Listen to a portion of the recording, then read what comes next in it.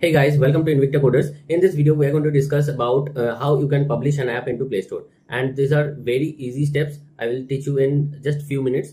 Okay, so first create your AAB file, that is app bundle file. If you have created your app from renflair.in, for example, let me show you. If you have taken a subscription of food delivery app from here, then you have to just go to here and download your app bundle and source code. Okay, from AAB file comes like this, app release.aab, like this. This file has to be uploaded in the Play Store.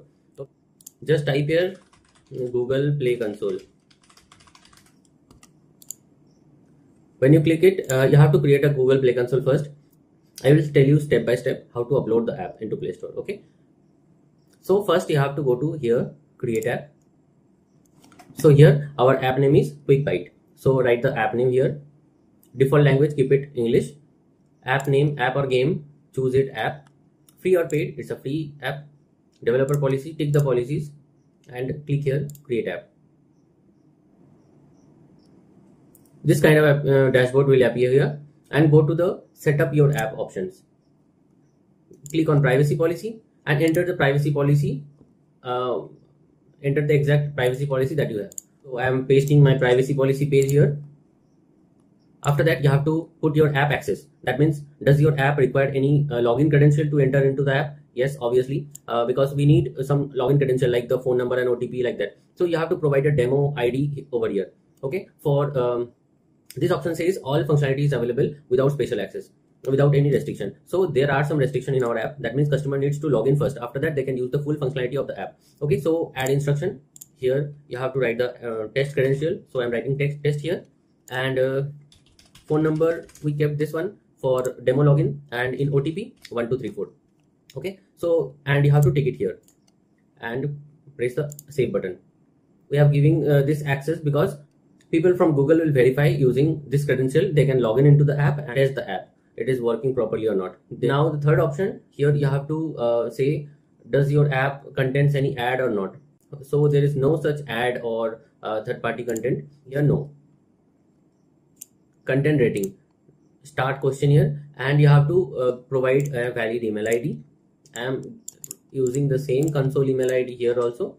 And which type of app is this? So this is not a gaming app, not a social communication app, it's the other category. And in the terms and condition, just tick it. Next, you have to just do all the things no, because normal food delivery app or any e-commerce app does not require this kind of permission. So be asking, is this a browser app, is a news app or not? People once the people downloads the app, they can download any other app from the app itself, inside the app itself or not. They're asking this type of questions. So just click it no everywhere and it's done. After that, you have to go to this section, target audience.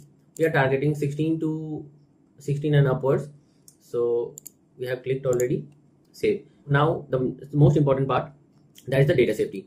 In the data safety, you have to tell Google that does your app collects any information from user or not? Obviously yes, we collect data like phone number, address, latitude, longitude, that means the location, permission, and email ID, sometimes age. This type of things we collect from user. So we have to tell here.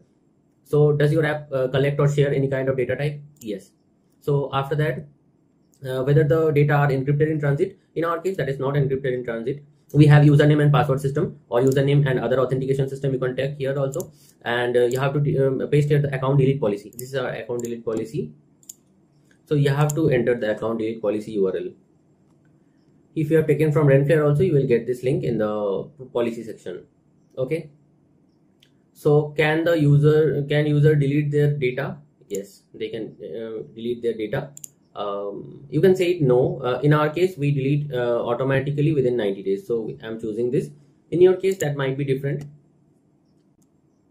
And we collect precise location, approximate location, personal information like the name, phone number.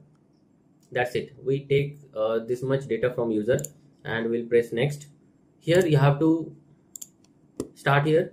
You have to tell Google that you collect the data and share to someone else, or you just only collect and use it. So we collect only, and we do not process the data, and this feature cannot be this feature is required, we cannot remove it, and this is our app functionality. Then we are saving it. We have to do in every step. This is also a mandatory option, we cannot remove it. This is the app functionality.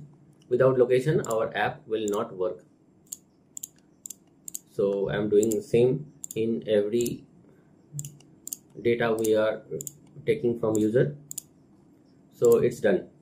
Data safety is completed. After that you have to go to this section, government app. This is a government app? No, this is not a government app. So after that you have to go to financial feature. Our app does not provide any financial feature. Financial feature means the cryptocurrency type of thing, like where you can deposit money, withdraw money. That kind of feature is called financial feature. Advertising ID? No, we do not use. We are not using advertising ID like Meta advertiser ID or Google Ads. We are not using that. And whether the app is related to health app? No, this is not a health app also. So we have to declare here. Here you can see after that we have to provide select a category for our app. So click edit here, app category. Which category is this? This is a food and drink. Save. And email ID, copy your email ID and paste it here. Save. So email ID is pasted. Back to the dashboard again, and the final part is stored listing.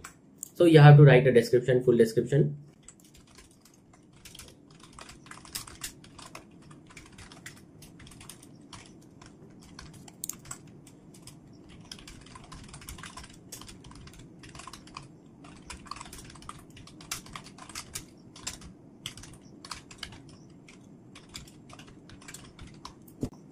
So you have written a short description and full description. You can write the full description in a proper way. After that you have to insert the app icon. Choose your image.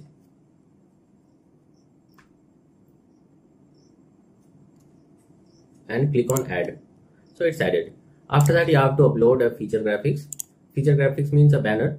The size has to be 1024 into 500. This has to be the exact size. So we are choosing one. So we have added the feature graphics. After that screenshot has to be uploaded. Make your screenshot ready for upload. So it's uploaded. After that you have to click on save button. So it's almost done.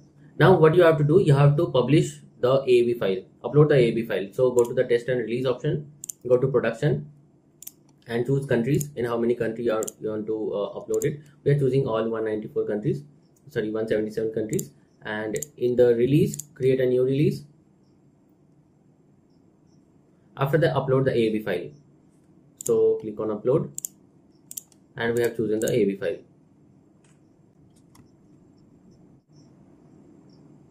So you can see it has been uploaded. After that click next, save, and go to overview, and this kind of option will appear, and send 10 changes for review. Click here and it's uploaded. Changes are in review. So we have properly uploaded all the document, all the things which are necessary for publishing an app. It will be live after the verification is completed. Okay, so let's refresh this page. Draft, you can see it is in review. It takes some time. It takes 2 to 7 days for verifying for the first time. If you have applied for closed testing or open testing, in that case need at least 14 testers to add, and it takes almost 15 to 20 days to live to become live in Play Store. Otherwise, if you have already a organization account or old personal account, then it will be published. Then it will be published within 1 to 7 days, 7 working days. So these are the steps by which you can publish the app. I have given the documentation also in the description. You can follow that and publish your app into Play Store. In the next video, we are going to tell you how you can publish your app in the Indus Play Store and Indus App Store and in the Apple App Store. So thank you for watching this video. Have a great day.